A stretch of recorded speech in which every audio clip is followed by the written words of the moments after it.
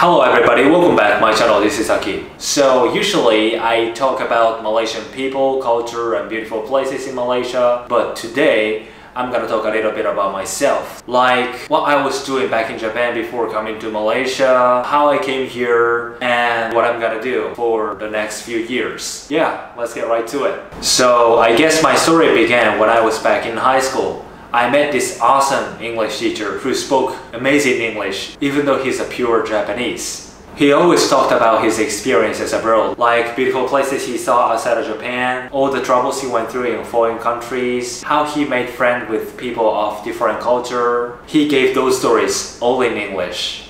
And 17 years old myself was like, wow, English is so cool. I want to be a good English speaker like him. So that's when I started learning English by myself. I know I'm a very simple person. And after 5 years of studying at university, I became an English teacher in local high school. I was 23 years old, and he, the teacher, was always my role model when I lectured my students. But I realized at some point that I don't have much experience to tell. I don't have any fascinating stories like he gave me. Teaching English itself was enjoyable, but school is not just a place to teach subject, but also a place to teach important lessons and experiences in life so that the students can find their own dream and way to go in their life. And I thought to myself, who the hell am I to teach those important life lessons?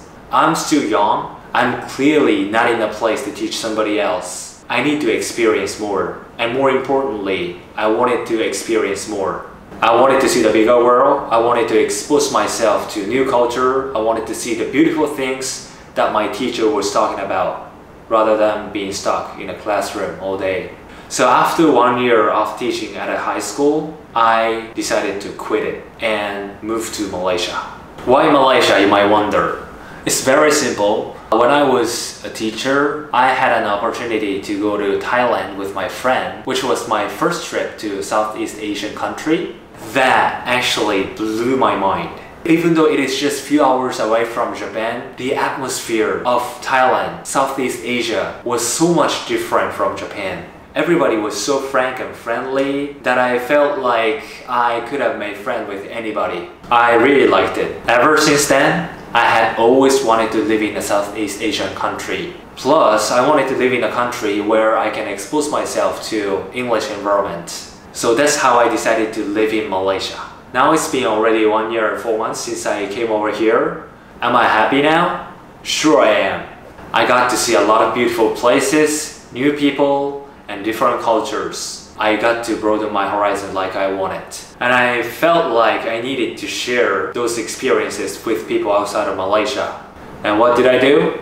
I literally spent all of my money on traveling all over Malaysia and buying better cameras and lenses to capture the beautiful life in Malaysia as real as possible. Some people call me crazy for using that much money on gadgets, but those are the monies that I would have spent on buying expensive cars and fancy clothes and drinking every weekend if I were in Japan. So I would say I'm using my money rather wisely. And through the courses of traveling, filming, editing, and sharing in Malaysia, I realized I love filming more than anything. If you have been my subscriber for a long time, you might have noticed that these days I post more of travel videos and cinematic films, and I feel like filming could be the thing that I'm gonna dedicate my whole life to. That's how crazy I am about filmmaking right now. So that way, I am very thankful to Malaysia for giving me the chance, opportunity, and environment for me to film.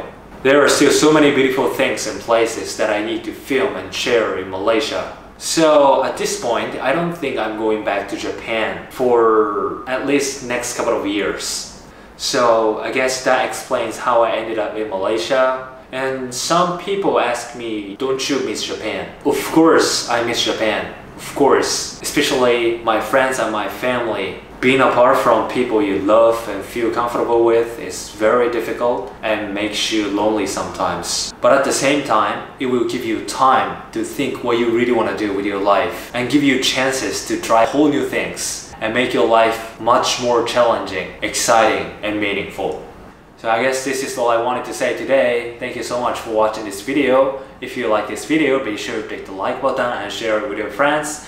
And I'll see you guys very soon in the next video. Till then, take care. Bye bye.